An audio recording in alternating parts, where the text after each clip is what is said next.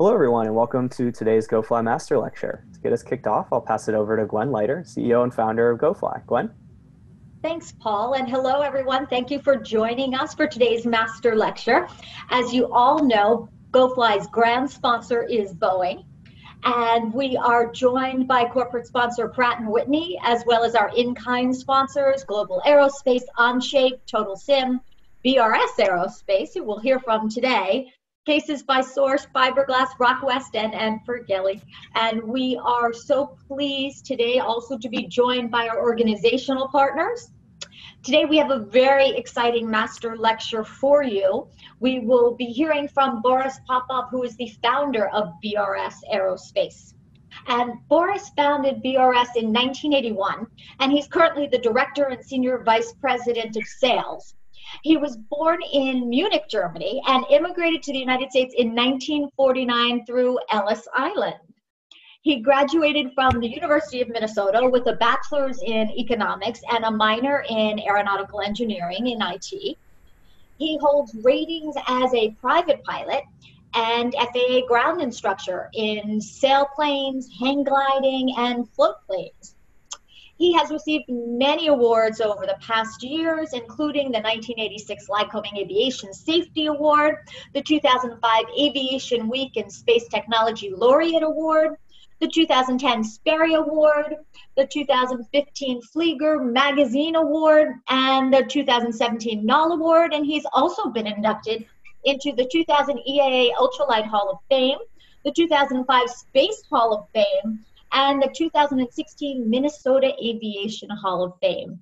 So without further ado, I'm very pleased to welcome Boris Popov to give our next master lecture. Great, thank you very much, Gwen.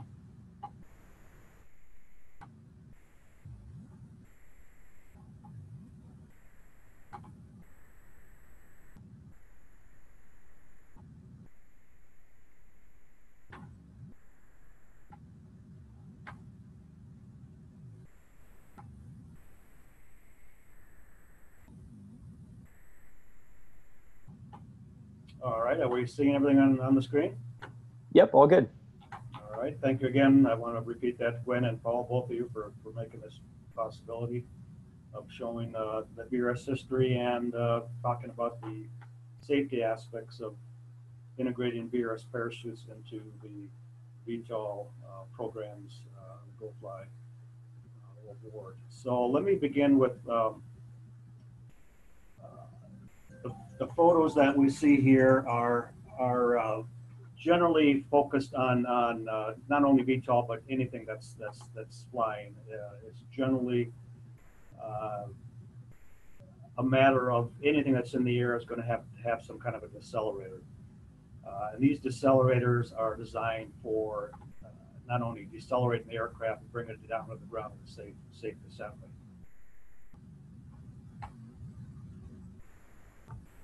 BRS basically is a company with the philosophy and the focus of recovering aircraft in emergency situations. It was a company started by myself because of a structural failure in the hang glider in 1977. Since then, we've had 30,000 systems installed, 300 have to update now, that we've had 386 lives saved to date. 1 out of 120 of the BRSs that we sell gets deployed. That's a pretty startling number when you think about it. That means every 120 aircraft owners with a BRS ultimately eventually uses that parachute. That's a number that I thought I had my decimal point in the wrong place when I first realized that ratio. So that's again 1 out of 120 of the BRSs that we've sold over the years gets deployed. The market base for BRS, sport aviation, certified aircraft, military trainers, unmanned aircraft, spin recovery parachute systems, VTOL, multi-copter manned aircraft, and suborbital launch vehicles. So we have a pretty diverse product line and diverse markets throughout the world. Give you an idea, I like this slide because it's easy to say 386 people, but when you look at a group of, this is roughly 400 people, you're going to realize the impact that ballistic chutes, not just BRSs, but all ballistic parachutes in the world. This is just the ones that we've saved, and that'll give you a real good visual presentation of what it means to say you saved 386 lives. That's a lot of people, and I like to stress that if these people weren't saved, imagine the negative impact we would have had, even more so on the safety aspects of light aircraft flight.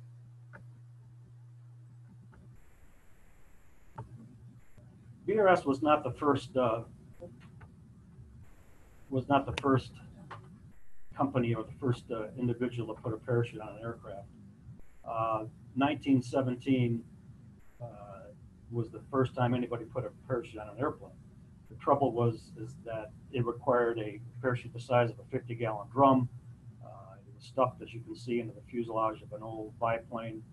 It did work, and my hat's off to these really true pioneers in the early days of aviation for at least attempting to put a parachute on an airplane. It wasn't practical. It was a very, very large system, very heavy system, very slow to deploy. But at least it shows you that the concept of a parachute on an aircraft is not a new idea.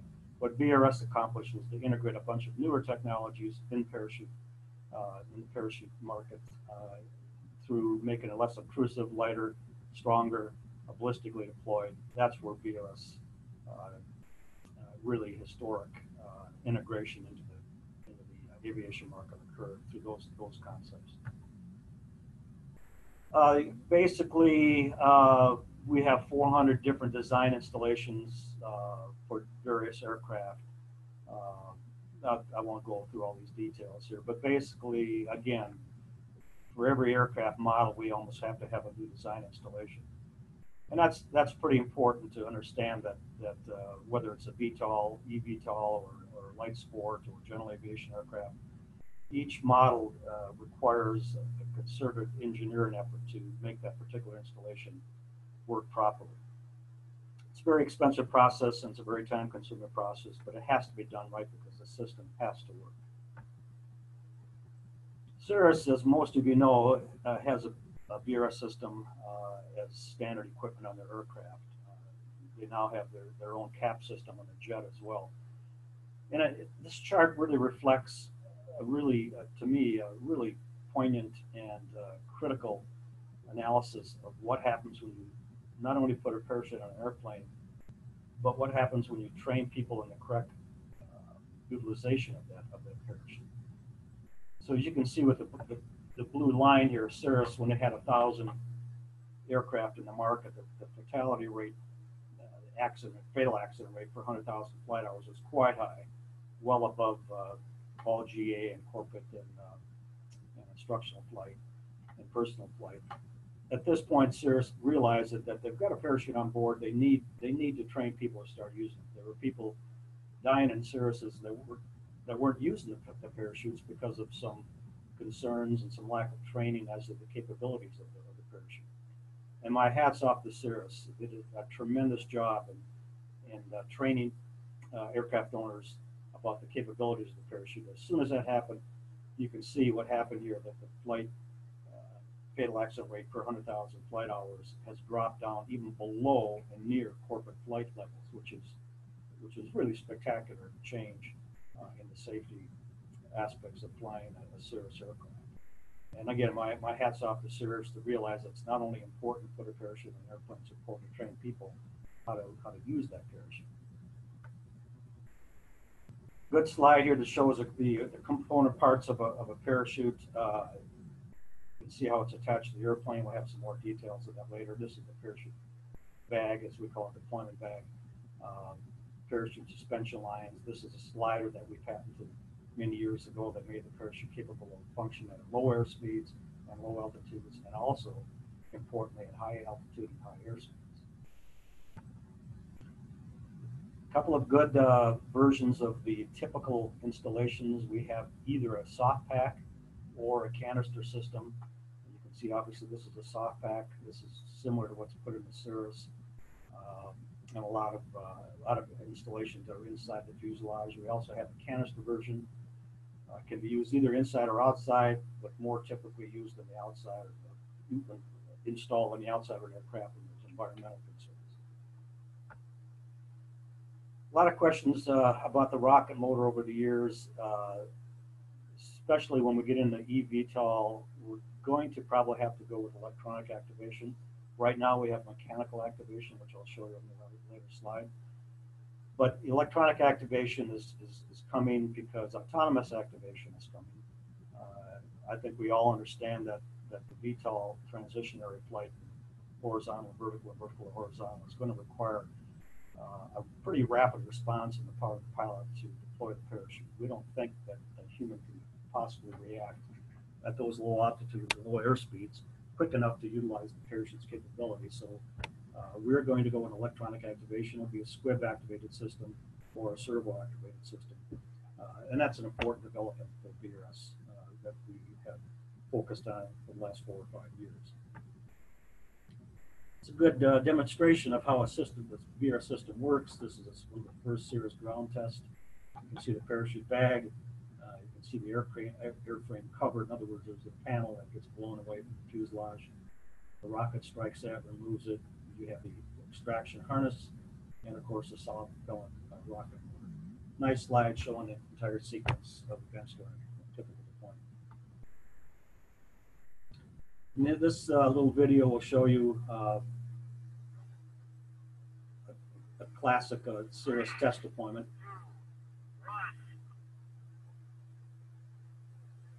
You can see how fast the parachute comes out.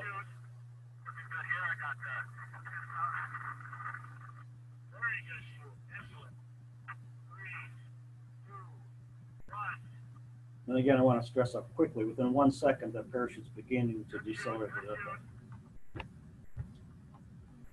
These are a couple of really stunning videos. I like to show this particular one of a 22-year-old stunt pilot in Argentina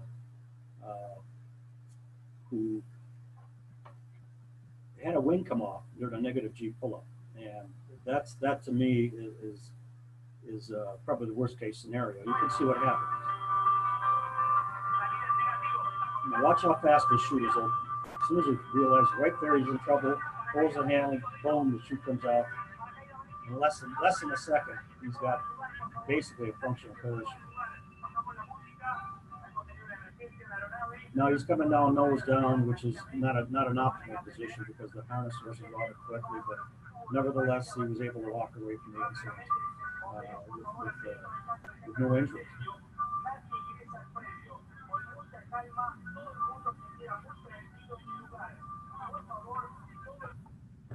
Another example of a typical test flight that was done on a LSA.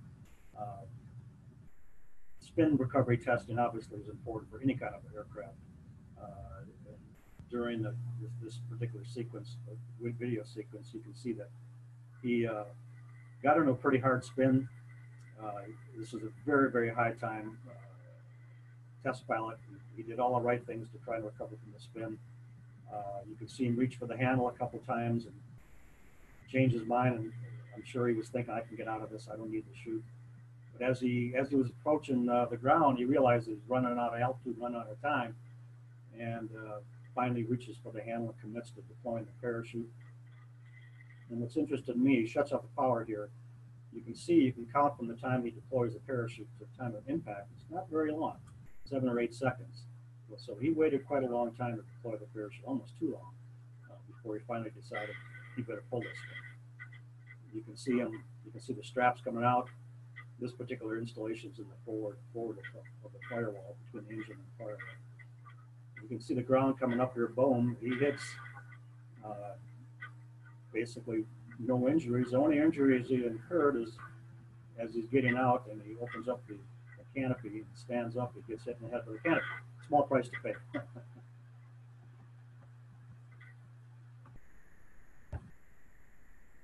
Another good slide here is the NASA Perseus program that we worked on for NASA. This is one of the first UAVs that NASA developed. It was a deployment that occurred at about 40 to 50,000 feet, quite a high altitude deployment. NASA approached us for a ballistic system because the cost of the avionics was exceeding the cost of the airplane. They wanted to make sure they get the avionics back. And this is a really good video of what happens when you get fluttered. And if you watch real closely here, it's kind of grainy because it was such a high altitude deployment. But watch the wingtips watch what happens. By definition, I would call this a structural failure by anybody's definition. Both wings gone, tail gone, fuselage, and came down at altitude, down to the ground, and the avionics were recovered, and NASA was very, very happy with the end result. A lot of people ask me, especially on VTOLs, is what kind of a descent rate are we going to have? And basically, at BRS, we've learned over the years through empirical testing and some good engineering modeling that 25 to 30 feet per second is in an aircraft with landing gear is typically a good and sustainable descent rate that will not cause serious injuries. And what that means is, you can see here, it's a little bit of slow motion. This is done for the Indian Air Force in their trainer aircraft. You can see what that means as far as a touchdown configuration. First, the nose gear hits, and then the main gear takes up the rest of the shop load on the fuselage.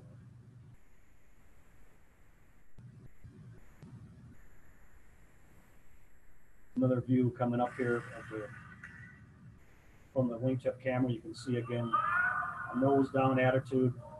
And this is an important aspect of VTOL, any kind of vertical flight. You need to take this into consideration. Of what kind of a descent rate, what kind of an angle of descent you want to have on your aircraft. We had the anthropomorphic dummies installed. We have to do that for certification. You can see the dummies here, Ram and Shaya. I have no idea what those names mean, but you can see they didn't have the shoulder arms as tight. But the spinal loading issue is what came up here. And over the years with the FAA, we developed the understanding that anything under 1,500 pounds of spinal loading is okay and it does not cause serious injury. Again, rate of descent, I don't care if it's VTOL, I don't care if it's aircraft, sailplanes, whatever it is. The fact of the matter is that you have to test for the worst case scenario, which is in our case 5,000 foot density altitude. 32 feet, 1 feet per second is typically within the range, 21 to 31 feet per second. When we're dealing with VTOLs, that enters in a whole different realm because typically you don't have the kind of gear that an aircraft would have. Some will, some won't, and that impact is going to have to be mitigated through structures incorporated in the aircraft frame as well as the design of the parachute. It's a great little video that CNN did for us and showed nationwide, worldwide. Gentleman in Gap, Francis. It was a beautiful day for flying. I'll let the CNN people talk. Of News Germany was piloting his small two-seater 1,000 feet above some idyllic French countryside near the town of Gap. In an instant, it became a pilot's worst nightmare. Out of the corner of his eye, he saw an airplane climbing right toward him. So what I did, pull a little bit. Then when you see the video, something happened.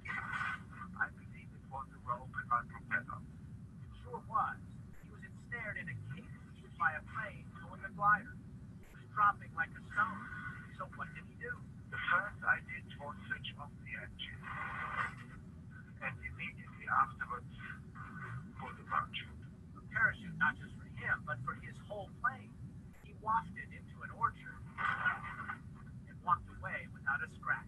I can't understand how it was so, but it was so. It was a moment that I think very, very much. It was a That's a great video showing what happens. I guess the guy was extremely overjoyed that he had a parachute on board. Otherwise, it would have been pretty catastrophic for him. Nice little montage of some of the saves we've had over the last year or two. All pretty dramatic. All people that never thought they were going to need the parachute. One in particular that stands out is this one here, where the father was taking his daughter to tour some colleges on the East Coast. They lost an engine over a commercial area. Parachute came out. Cirrus landed in a little green area, and the father and daughter are hugging and thankful for the parachute that saved both of their lives. This is one of the final videos I have, but it's a pretty emotional one. But it's one of our saves that we had. A father of a family man and the father of a young boy that how to use a BRS parachute. And I think it's worth hearing just from the emotional standpoint. It certainly makes our stressful days less stressful when we watch videos like this and remind ourselves of what it is that we're doing at BRS. To my dear friends at BRS Systems, this is James Meadows, and I am standing at W22 Buchanan, West Virginia. This is January the 3rd of 2016. And 2 years ago tomorrow, not very far away from that threshold, I would have become a smoking pilot of breed, leaving at the time a widow, a 3-week-old child, and a 3-year-old son, who would never regret to see that if it wasn't for your great creation. The days are hard and long, and things suck. Remember, you guys are changing the world one bike at a time, one parachute at a time, one airplane at a time, one engine out at a time. You guys are heroes. Stay strong. Thank you. So one of the most common questions that we ask about electric propulsion and electric recovery issues is why do we need a parachute on a VTOL? And there's a lot of responses that I can give you on that, but some of the highlights of what my responses typically are listed here. With VTOL technology, as some of you may have remembered back in the ultralight days, one TV show showed one fatality, and it completely shut down the burgeoning and rapidly growing ultralight industry. I don't want to see that kind of a thing happen with our industry, the VTOL market. The first Tesla auto fire was ridiculously overblown. There's cars with gasoline that catch fire all the time, but the first Tesla auto fire made the international news. It's quite a big uproar about that. A lot of hysterics in the media when it comes to aviation accidents and any kind of new technology accidents. Even with electric aircraft, there's going to be a loss of control issue. There's a higher percentage of reciprocal engine failures, but electric aircraft could burn and crash rather than crash and burn, and we need to be obviously concerned about that with the parachute deployments and how we're going to interact the parachute with aircraft that have any sort of onboard fires, and that's something that we are aware of and we're sort of working on. Isolating rocket igniters from stray voltage. When you have electric ignition, you have to be extremely careful with inadvertent deployments. Not a problem anymore because of the isolation techniques we've developed. I'll get into this a little later, the VTOL coffin corner. This is what isolates and makes unique parachute development for VTOLs, because there is that coffin corner at 10 to 50 meters where a parachute will not work. Any kind of a parachute won't work. At least a parachute that's capable also of working at high speeds and high altitude. Exposed blades, there's of course a chance of parachute entanglement and severance of the attachment hardware. We've certainly looked into that over the years with pusher aircraft. We have engineering capabilities to mitigate the chance of any kind of a blade strike and severance of the parachute, which would be quite catastrophic, but that can be prevented. Autonomous activation, we talked about that earlier. There's an issue of descending into congested areas with exposed rotating blades. I'm working myself and BRS indirectly with a company that's going to incorporate a laser warning device. As you can imagine, if you've got a VTOL coming down into a crowded residential area under a parachute, you better be warning people on the ground if there's something coming from above that could cause injury. Here's the coffin corner that we talked about. Basically, if you read, you're dead. When it comes to parachute deployments, you got to give me airspeed or you got to give me altitude. I have to have one or the other to make the parachute work. So you can see the optimal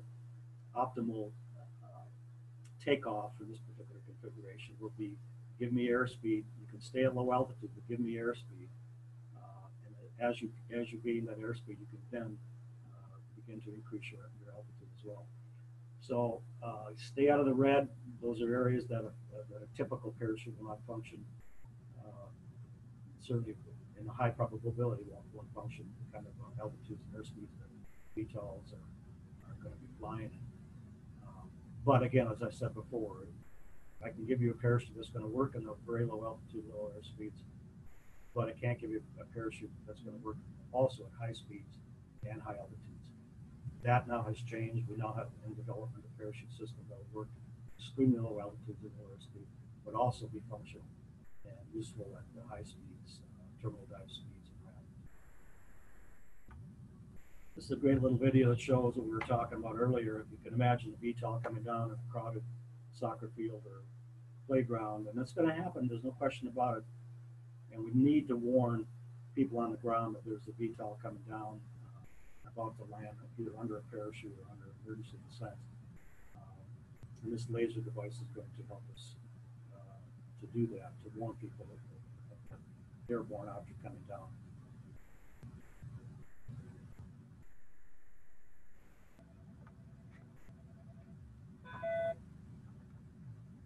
Common questions: what's lowest altitude? What should save has been successful. We've had ultralight saves that have been documented at 150 feet. That's when the handle was pulled. However, we all have to understand that realization that you're in trouble and that you need to pull a chute can take 2 or 3 seconds. When you're at low altitude, that's an extremely expensive amount of time to take up that could be used in deploying the parachutes, and that gets back into our autonomous flight. We've had certified airplanes, Cessna 182s, that have been deployed at the 375 feet above the ground, but it's not an issue of altitude. I really don't even like to give you altitude, because what I need to ask is how much time do I have? Give you an example: if I'm flying at 200 miles an hour, 100 feet off the deck, I can deploy a parachute. It's going to open. But if I'm doing 200 miles an hour on a vertical dive, it's not going to open. So it's not an issue of altitude, it's an issue of how much time before. Largest aircraft we've applied, we're developing parachutes in the 6 to 8 to 10,000 pound gross vehicle weight area. We've done higher capable parachutes than that for other applications that weren't aviation related. But it's basically geometry of 1 square foot of material per pound of weight is what you could use as a general rule. Sink rates, we talked about that before. Anything under 30 feet per second is certainly acceptable. Even higher than that if you incorporate shock mitigation technology into your aircraft. Hygiene, seats, airbags, these kind of things can certainly help you have a higher descent rate, but yet still have protection for the occupants.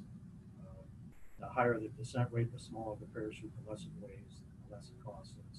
It's important to think of BRS parachutes as a system-oriented device. In other words, you develop your aircraft with the idea of having a shock mitigation technology on board. We can give you a much smaller, lighter parachute. Sometimes we get asked, can when these airliners go down with either terrorist motivations or any kind of loss of command, can we have the parachute deployed autonomously from the ground? We could do that, but that's something that's raises a lot of questions, a lot of issues, and especially when it comes to autonomous VTOL flight. There's been a lot of discussions. Should we have a ground-based system that will sense that a particular VTOL is in trouble and to make a decision on the ground that particular VTOL needs to have its parachute deployed? It raises a lot of concerns and a lot of interesting algorithms that would have to be written that we're working on now, but it's something I'm sure that someday will happen. So that's basically it. Gwen and Paul, I think, of course, my last slide, my engineers love to show this one. They have a weird sense of humor, but nevertheless, I promised I'd show it, so there you have it. Great, Boris. Thanks. A couple questions. So you touched on it a little bit, but could you maybe expand a little bit on how single passenger personal flying devices are different from a typical 2 or 4 seat aircraft, and how a parachute system might be designed differently. And particularly one of the things I didn't hear you touch on was scenarios where an operator might be wearing the flying device versus getting inside of it. First part of the question, there really isn't anything different between a single passenger aircraft or multi-passenger aircraft. It's just simply a matter of geometry. Bigger parachute. The unfortunate thing is the bigger the parachute, the longer it takes to open. And dealing with these VTOLs and single passenger aircraft, that the low altitude flight envelope is going to require a very fast opening device. So you want the parachute to be as small as possible to open as fast as possible. So and the second part of your question, I'm sorry. What about flying devices where the device might be worn by an operator versus an operator getting into the device? Yeah, we get asked that quite a bit especially by aerobatic pilots. The fact of the matter is, having a backpack chute or a regular backpack or seatback chute really requires you to get out of that airplane. And getting out of an airplane is really difficult, especially if you're sustaining high Gs. I've been there. I had a collapsed hang glider back in the 70s, and I can tell you that I could barely raise my arms up, much less get a parachute or get myself out. So the whole point of ballistic parachutes is that it is a much more rapidly deployed parachute. And when you get into VTOLs, that becomes absolutely critical. There's no way you're going to get out of a parachute, out of a VTOL aircraft at the kind of altitudes that we're talking about flying in general, with a backpack parachute and expect it to open in time. It's just not going to happen. And important for any aircraft, of course, is things like weight and size. But for personal VTOL, I think that is especially so. Do you have any advice for people who are designing a VTOL device and thinking about a ballistic parachute addition to it later on? Is that something they should think about in their designs to leave space and weight for that sort of system? Or is this something that can be added on later with minimal extra engineering? The earlier you can integrate and think about integrating the ballistic parachute into your aircraft, no matter what it is, the less expensive, the less time, and the more efficient it becomes as far as its usability. Absolutely. This rather than having the parachute considered an add-on, it needs to be considered part of your original design structure. And I can give you multiple examples in general aviation and even some of the VTOLs today of manufacturers and developers who've approached the parachute as an integral part of the design structure. As you can imagine, trying to put a parachute on after you've already designed the aircraft and make it cosmetically appealing, much less functional, is extremely important. So yes, it is to your advantage as a developer and designer to think about how you're going to put that parachute in the aircraft, consider the weight balance issues, consider the total weight, the distance between the activating handle and the parachute itself. So there's a lot of things that are going to force you to recreate part of that structure if you do it after the fact. And that's not a very efficient way to do it. And then you also mentioned that low speed, low altitude applications might need to incorporate both a ballistic parachute as well as some shock absorbing mechanism. Does BRS have those shock absorbing mechanisms as well that you can pair with the ballistic parachutes for people thinking about VTOL? You know, we don't directly have those systems incorporated in, but we certainly have partner companies that do incorporate them in. To give you an example, Cirrus has since day one put a small aluminum honeycomb pad underneath the seats of their aircraft. These are just a 1 or 2 inch high pad, aluminum honeycomb. They've had 77 deployments, and those seat pads have been very effective in mitigating and lowering that spinal loading that we talked about earlier. So that's one aspect. The other aspect is the landing gear. You want to have landing gear that's capable of obviously taking hard landings, but also keep that issue in mind about the parachute, that vertical descent. If you can incorporate a high G seat with the vertical capability to mitigate that shock load in the spine, That's again going to allow you to use a smaller parachute, which means a faster parachute, a lighter parachute, and a less expensive parachute. Great. And then finally, what are some words of advice you have for GoFly competitors designing their personal VTOL devices in terms of maximizing the safety? I don't think anything that's going to be in the air at any altitude, any airspeed, will get away with not having some sort of decelerator. I'm using decelerator instead of a parachute because it's important. There are other developments that we're involved with that will challenge the definition of what a parachute is. Even at the low altitudes that we're talking about, you can have a decelerator that's going to not only give you a sustainable vertical descent, but think of it as a large air brake. It's simply it can be nothing but a drag chute. If you've got horizontal speed and no altitude, you're always better to have your impact speed be lowered as quickly and as much as possible. And the only way to do that is with some sort of an aerodynamic decelerator. Now, if you incorporate, as we mentioned before, if you incorporate that really low altitude parachute system with some shock mitigation devices, airbags, good seat belts, seats, landing gear is going to be tricky with VTOLs because a lot of them don't have really aerodynamic wings. They're strictly a multi-copter device. So coming down on your gear is going to be the best scenario, but not necessarily the only scenario. So if you're coming down nose first and God forbid you're upside down or something, you got to think about these issues when you're designing the safety system into your VTOL. Anything can happen in the air: bird strikes, mid-air collisions, pilot incapacitation.